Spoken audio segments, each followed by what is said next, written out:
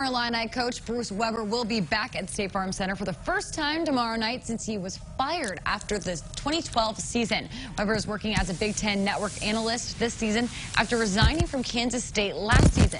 He spent 10 years at KSU and 9 at Illinois, taking them to the Final Four in 2005. We talked to Weber at Big Ten Media Days last month, who says he's looking forward to returning to Champaign a decade after leaving, and a lot of water under the bridge between then and now.